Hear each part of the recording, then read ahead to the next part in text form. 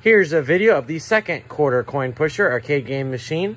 As you see here, the machine is in good working order. It does have a new LED light fixture installed, so it looks very nice and it will never burn out. Has your coin slider here, working well. Also has a little prize door here. This is where you can put like mints or candy just as like a consolation prize for the player playing. But as you know, as operators, you do not have to fill that. So now you have the skill stop button. You press the button, the platform stops. You release the button and the platform begins to move. This game also has a tilt sensor and gate. I'll go ahead and show you that that works. Gate closes and opens. And there you go. Showed it to you that it worked twice. Let me go ahead and get some quarters here to show you that the quarters go in.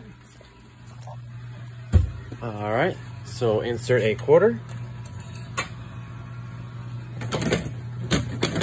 I'm not sure what happened. Hold on.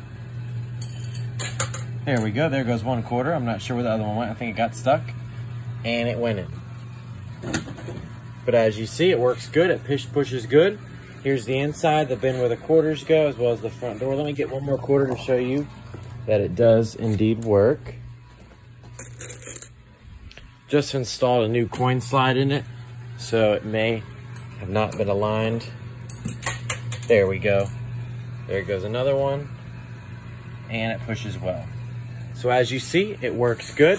I do have another one available as well. Not sure if it will be still available when this one sells. Here's the right side of the game. All good, just normal wood, little wood scuffs around the bottoms, just from normal use.